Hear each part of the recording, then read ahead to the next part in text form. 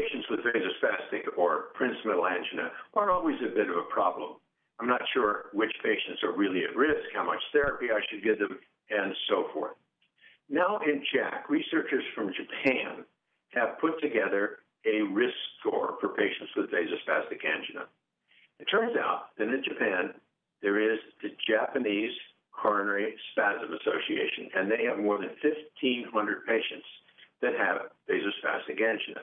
From this, they have put together clinical details which put together patients that have highest to lowest risk. The highest risk comes from out-of-hospital cardiac arrest, which is 4 points.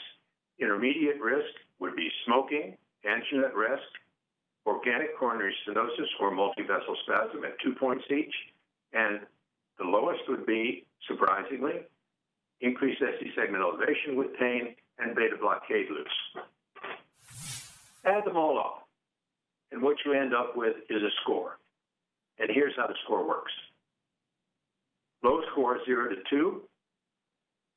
Intermediate score is 3 to 5, and high score is 6 or greater. And MACE for each of those groups is 2.5%, 7%, and 13%.